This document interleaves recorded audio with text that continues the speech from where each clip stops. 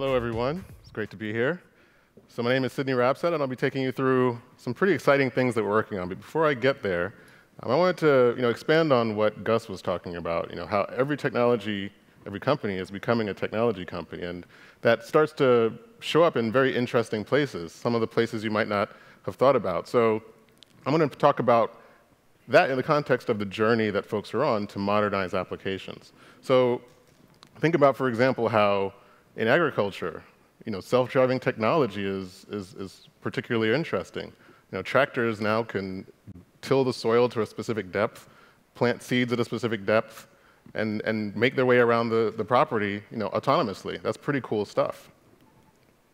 What about drone technology? Insurance companies are spending over $1 billion this year to use drones that allow them to make faster decisions about claims, make better decisions about the risk profiles that they're willing to take on because they can send these drones over properties and take high-resolution pictures of what's actually over there. Very interesting stuff. And of course, there's the plethora of companies out there that allow you to buy product X without ever having to leave the couch. Now, the other day I was watching commercials on TV. I was watching a show and there were commercials in between, obviously. And 3 commercials in a row came on. They were all about buying something without ever having to leave the couch. And so, of course, I thought I was clever, and I was like, oh, well, what if I could buy a couch without ever having to leave the couch? Of course, I was devastated to learn that it already existed, so there goes my startup idea. All right. So, the thing that's common across all these companies is they're leveraging technology in interesting ways to really drive, the customer experience to new levels. And as we talk to customers, I talk to a lot of customers. It's a great thing to do, especially in my role. I love it.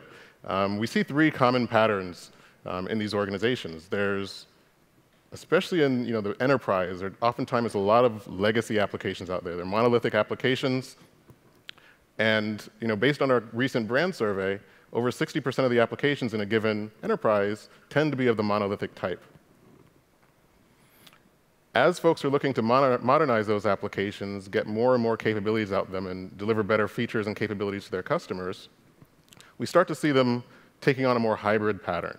They start to peel off a few services, things that need to maybe scale independently, or new features that they want to be able to augment this application with, or leveraging external services. That's often a thing that's done. Think about a retail website where now you need to find a store locator. You want a store locator service, and now you can leverage something like a Google Maps API to get that. And approximately 30% of the applications, based on our brand survey, kind of fall into this category. They're monolithic to a large extent, but they also leverage multiple services alongside it. And then finally, there's the luckiest category of all, maybe for a technologist, the luckiest category, the purely microservices application. You're not necessarily having to deal with legacy. You're not necessarily having to deal with monolithic application architectures. You're building services from scratch. You're building them to really deliver a thrilling experience to those users with very modern technologies. And they tend to be very important applications, but they're also a relatively small number of the total applications out there. I think that's fairly intuitive for folks that are in the space. Now, folks tend to be moving from left to right in this kind of journey, but not everyone's moving at the same pace. Not everyone's even moving all the way to the right. Depending on your needs, depending on your organization, purely microservices-based applications may or may not be the right thing for you. And so, as I think about our product portfolio, that's what I do for a living, we try to make sure that the solutions and products that we're delivering align well with the different types of applications, the different patterns that you have within your organization. So whether you're dealing with a monolithic application and you need to make sure that traffic or users get in and out of that application at the correct rate with the correct authentication and security wrapped around them, the load balancing capabilities that we deliver and that whole portfolio of features is a very powerful and basic foundational set of things we need to be able to do. As you start to leverage more and more services to deliver your application, those services communicate via APIs. And so being able to provide API gateway and API management capabilities to help you deliver those applications effectively with all the load balancing that goes around it is also very important.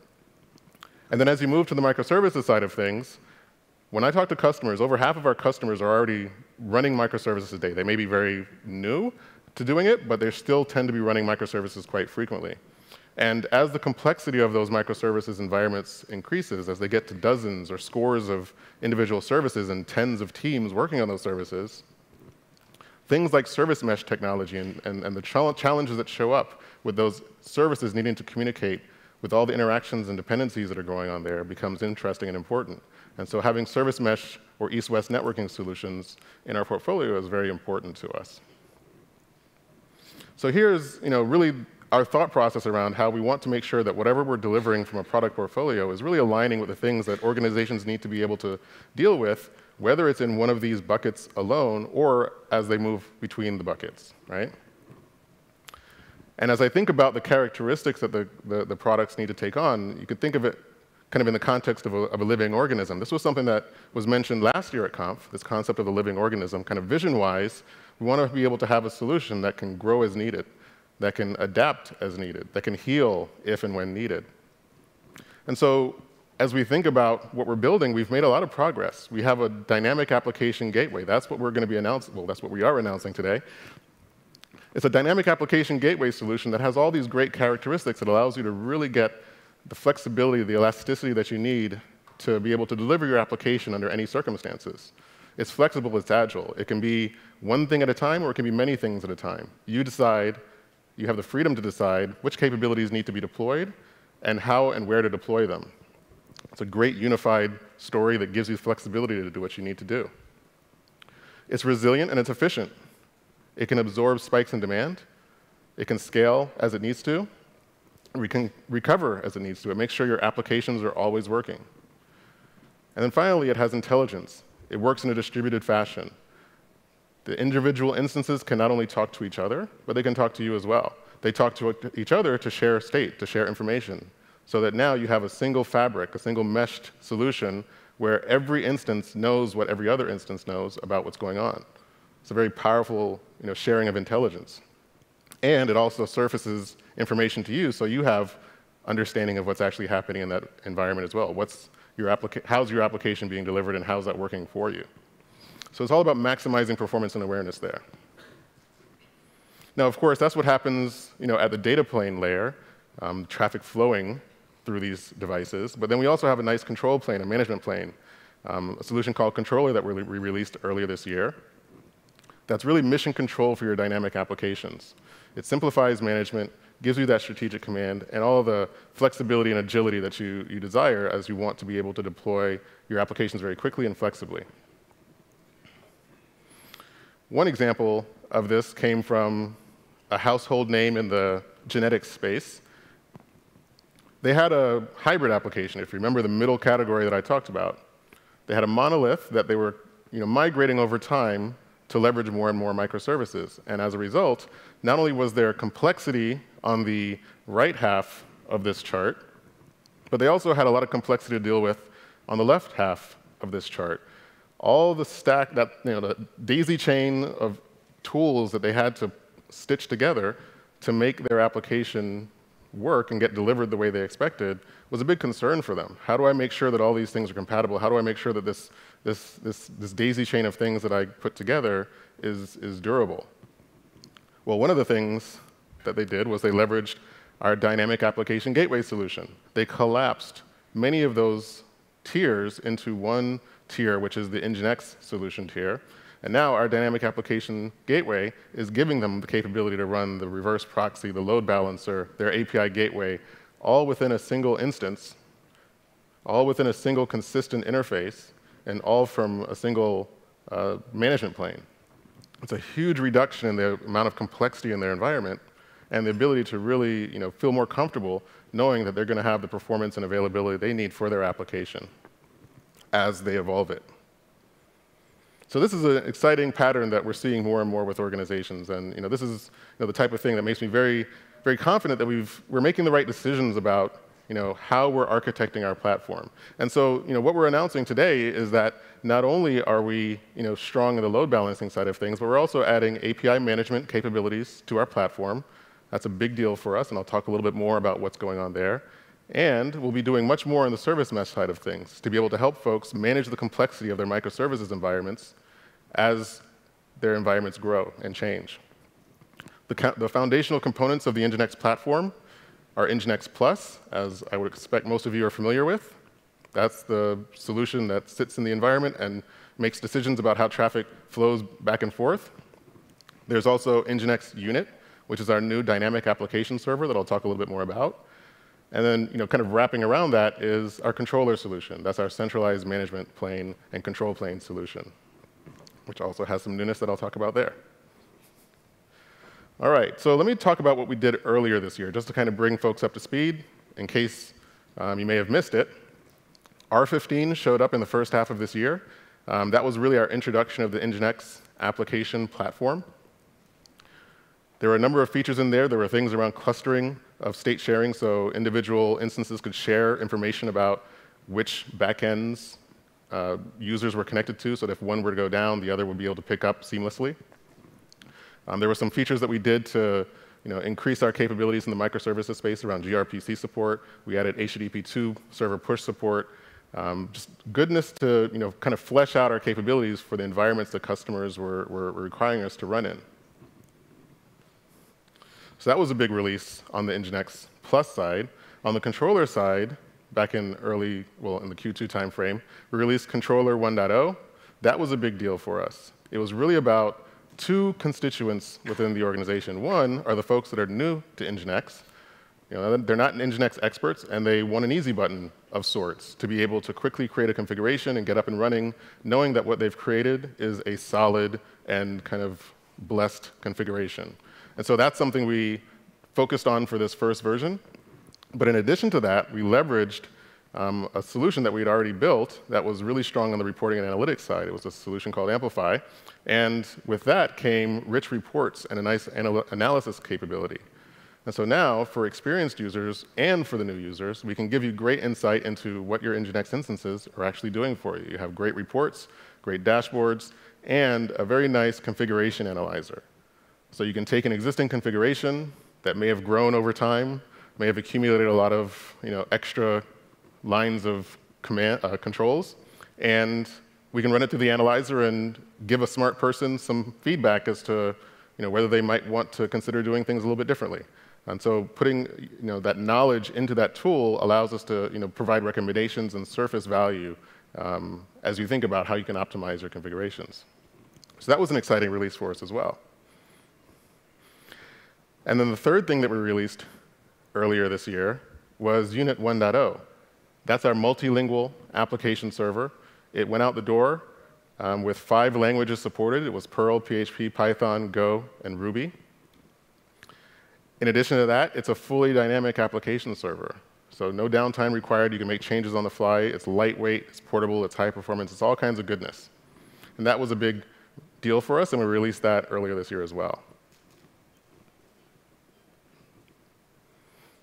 Now, that's what we did in the first half.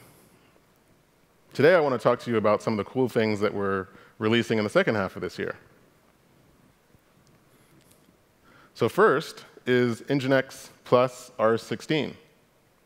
So this is really our dynamic application gateway solution, and we're really excited about this one because not only is it unifying load balancing and API gateway and microservices network into a single solution, a single instance capability, but all the capabilities that came along with it, the clustering of the key value store, the clustered rate limits, that really, again, allows you to take any number of instances you want that are network connected, obviously. They can share state. So now you can deploy across one cloud, you can deploy across multiple clouds, and now you can make sure that every instance is aware of everything that's going on. So if there's, for example, a bad actor out there, or a fraudulent transaction that's happening, or a user account that might be compromised, you can actually flag that and make sure that every instance knows what to do about that, independent of where that traffic might be entering an application from. It's a great way to provide blanket level coverage of the knowledge needed to make the right decisions about what you want to have happen with your application. We also added some new load balancing capabilities, random with 2 choices, making sure you never make a bad choice, basically. You pick 2 reasonably non-busy people, and you see who's the least busy of those 2, and you're guaranteed to get a reasonably non-busy choice. So that's a good load balancing algorithm when you have lots of backends or lots of servers that are serving a given application. And of course, we added a few other protocol level features that we'll go into more detail on over the next couple of days. So that was a big deal for us. A little bit later this year, we're going to be making some enhancements to the controller side of things. So Controller 2.0 is really focused on simplifying enterprise management at scale. So a couple of the things that we're making enhancements to are the workflows to allow folks to be able to handle multiple or many instances at once very seamlessly, in addition to being able to handle multiple versions of configurations more easily, and actually see the differences between the versions of configurations so you can do better analysis, easier, simpler analysis. And we're also adding to our capabilities to send alerts to things like ServiceNow, and there'll be more of those types of alerting integrations to come as well. Now, that's one part of Controller. Very exciting, but also a new part of Controller that we're adding is, as I said, API management. Now, as I've talked to organizations and as we've done surveys, we found that over 40% of our customers are already using NGINX as an API gateway. And folks have been asking us, can we get tools, can we get solutions to help simplify the management of those gateway solutions? And so, absolutely, we think that's a great idea, and so that's what we're doing. We are building this solution now. It's going to have the ability to allow you to create API configuration definitions very simply. So create your configuration, apply policies around rates, around authentication, around whatever set of things are appropriate for APIs, push those policies out, and then have great reporting on how it's doing. How is it being used? How is your API performing? So a nice bundle of capabilities to help manage those API gateways and allow you to deal with them a little bit more simply. So that's a big deal for us, and we're very excited about that. And then finally, last but not least, on the unit side, Unit 1.4, taking that lightweight, portable, high-performance application server, dynamic application server, with built-in networking, and adding a sixth language, so Node.js will be available, as well as dynamic certificate support, the ability to update and switch out certificates on the fly.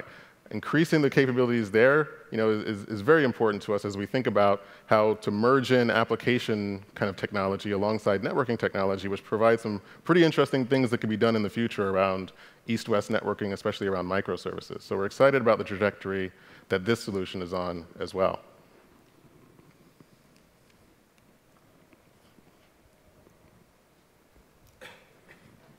And it's not just about the things that we do within our product. Obviously, we're investing heavily in the features and capabilities that folks need us to work on. But it's also about the partners and the ecosystem that we sit in. It's equally as important to make sure that we're easy to deploy, we're easy to integrate, and we work with the solutions that you need us to so that you can get value out of our solution easily. So as Gus mentioned, and as you'll see and hear more about, we've done some work with folks like Red Hat, where we are now an option for their Ingress router in OpenShift. That's a great solution for us. We've done a lot of work on the Kubernetes side of things with our Ingress controller solution that many of you guys have had some experience with. That's been a very popular download. We added a Prometheus integration with our Ingress controller so that now you can get great analytics for your traffic through Prometheus. And new today, we're announcing a few other things that we're doing. There's Amazon or AWS integrations for VPCs, or for their private link solution, where now you can have better networking between VPCs and traffic can flow more efficiently. We added the ServiceNow integration that I mentioned. And many of these vendors that you see here are actually here today. So I'd encourage you guys, when you have a chance, please do go and talk to them, because there's some really cool stuff we're working on together that we think you guys can benefit from.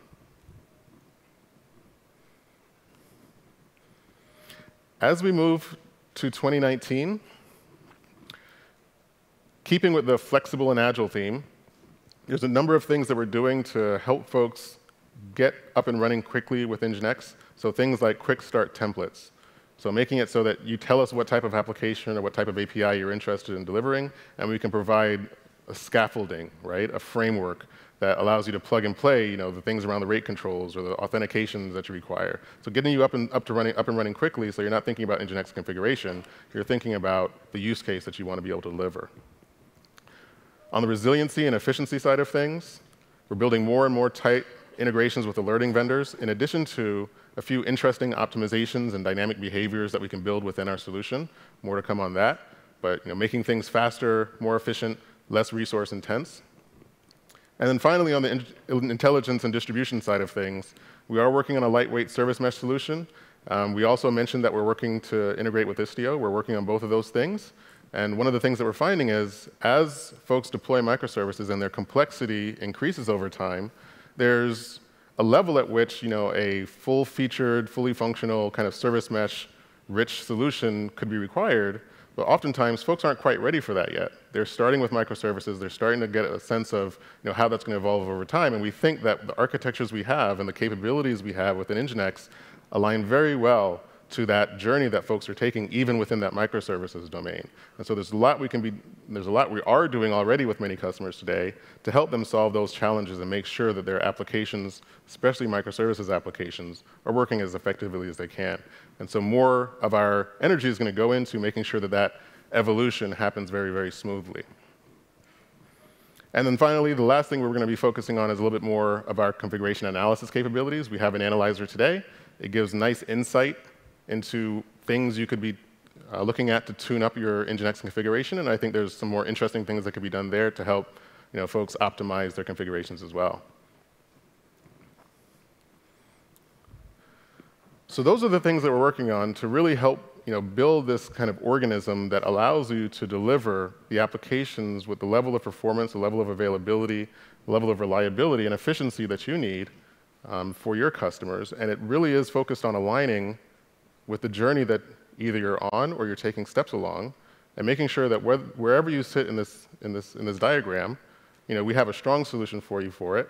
Or if you're evolving along this modernization journey, we have a solution that will take you there as well. And with that, I'd like to bring Rob up to talk about what comes next.